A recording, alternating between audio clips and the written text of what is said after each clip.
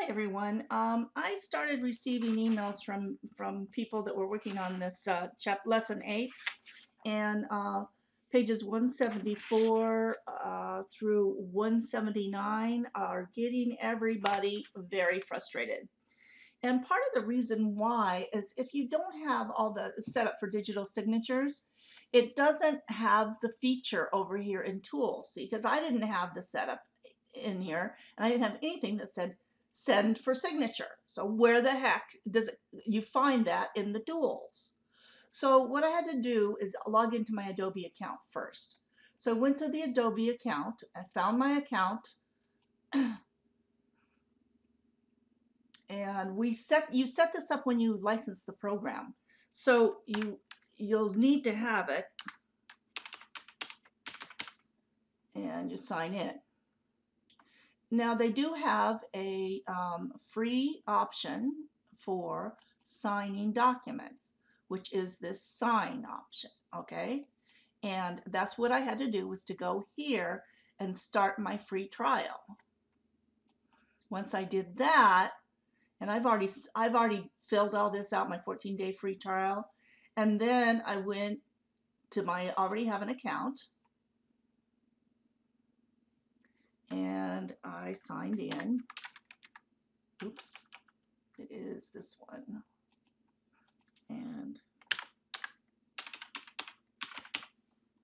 sign in. Okay, so now I'm getting this message here, and I can go ahead and work on the reports.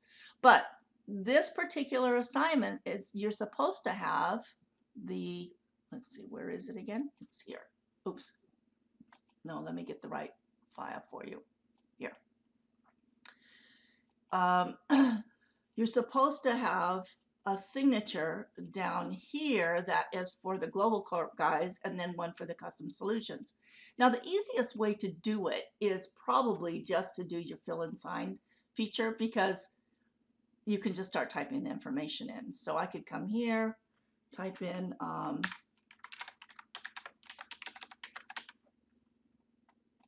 and then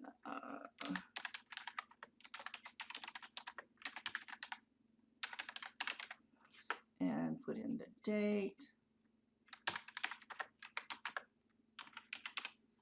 Now, if you've done the fill and sign features, it's very simple to do a signature by just clicking on the sign option, grab the signature that you use, and bring it over to the location. I happen to use a graphic when I do mine, and that's what my signature is. Okay, so let me save this. And this part's been saved. Now I'm going to get ready to use the feature where I can mail it to someone to sign. Okay, so I'm going to close this out. And that was just statement of work without a signature. I've done this a few times. Okay, get a document signed. And now I need to send it to an email address. So I'm going to send it to my Questa email address. Here we go. And find the file. And this was the one I just signed, I believe. Oh no, statement of work, sorry. Let's double check it over here in the view. Yeah, that's the one. So then I send it. And just follow this message, this screen here is pretty cool. Processes your document so that you can put the fields in it that you need for the user to sign. And if you put, okay, so we have a signature and a signature block. Well, no, this is, no, that's not a signature block. Okay, just the signature and the signer name and the date and the title.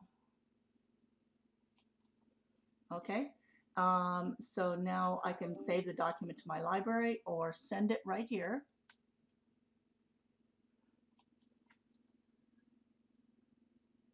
Now that was sent to mcleaves@cuesta.edu. So I come over to my Outlook, check my mcleaves@cuesta.edu account. Here it is. And let's take a peek at this. And here's the document, the way that it comes in, coming from Adobe Sign. And I click here to review the statement of work. Oh shoot, I keep doing that. You can't send it to yourself if you're logged into your Adobe account. So I need to get out of my Adobe account. And now, there you go.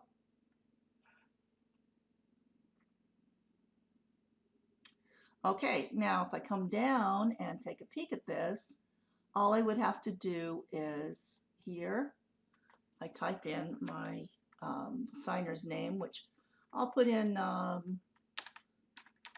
Joe Student. Okay, and see, it'll bring in the typed one.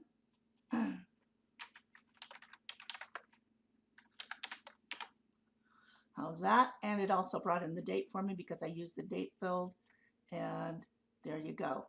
It's ready to go. Processing the document, and the downloaded it downloads a copy to your computer, but it also sends a notice to me. Okay, so when we get ready to look at it, you now, as the signer, have a copy of your signed agreement along with your information. That's pretty cool. Have a nice day.